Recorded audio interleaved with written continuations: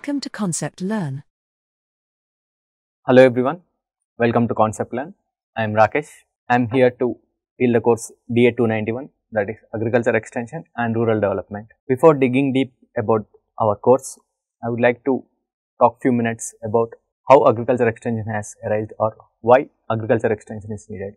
Though there are many subjects in our agriculture, why Agriculture Extension is a special subject. In this picture, you can see in one corner there is research and in the other corner the farmer.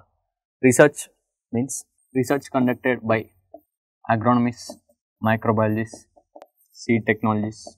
There are many different departments, okay. There are many disciplines in our agriculture and many scientists from different disciplines work very hard and they develop scientific technologies. Whereas in the other corner is the farmer who uses traditional technologies. Scientists have developed many scientific technologies, right?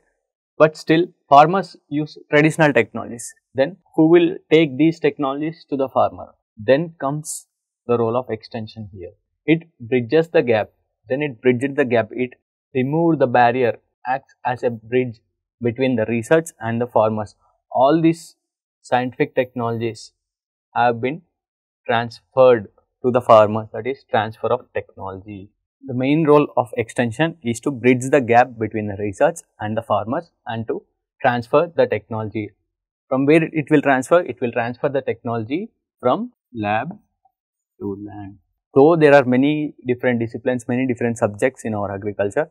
Extension is very much needed to bridge the gap between the farmers and the scientists. To transfer all the technologies that have been developed by the scientists, extension is needed.